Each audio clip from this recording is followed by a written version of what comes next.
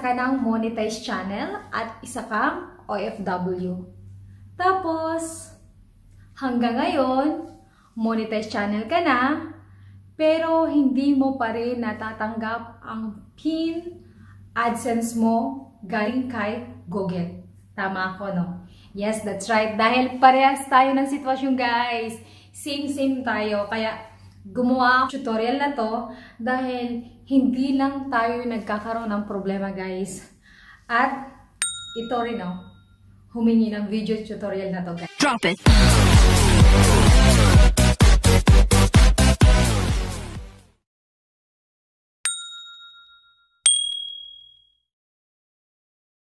Hello guys! Welcome back again to my YouTube channel. It's me, Shel Valerie Teston.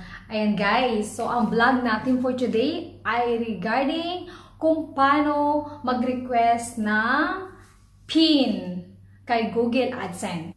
Pero bago yan, bakit nga ba nagkakaroon ng second request? At gaano nga ba kahalaga ang PIN na yan sa mga YouTuber? So first guys, nagkakaroon tayo ng second request dahil siguro nakabase ka sa ibang bansa, isa kang OFW, at naka-address ang Google PIN mo dyan sa Pilipinas. Yes, true! Talagang medyo mabagal po makuha ang PIN code galing kay Google AdSense.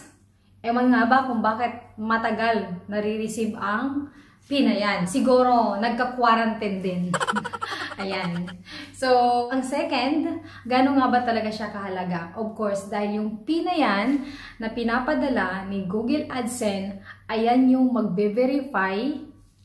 Okay, yan yung ipapasok natin ng code doon sa verification para malaman ni Google AdSense na ikaw nga talaga ang may-ari ng YouTube account na yan. At syempre, of course, magkakaroon ka na ng salary kasi na tayo excited na matanggap ang Google AdSense na yan. Pero bago yan, excited ka na. Pero bago yan guys, pagbigyan nyo muna akong i-shoutout ito lahat guys.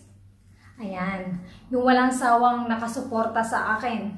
Kung bago ka pa lang sa channel ko, please huwag mo nang kalimutan i-subscribe and pakiclick na rin yung notification bell para lagi kang updated sa bagong video ko. Kaya, simulan natin yan guys. Okay guys, so first punta tayo sa Google Chrome, then search po natin si Google AdSense. Okay, then tap natin si Google AdSense. Ayan. So ang tutorial po palang ito ay dun lang po sa mga cellphone ang gamit. Naka desktop site po tayo guys. Okay? Then punta lang kayo guys sa verify. Ayan. Then resend PIN. Ayan. Nakalagay dyan guys, your PIN, you have 3 attempts remaining. Okay? So resend. Then resend.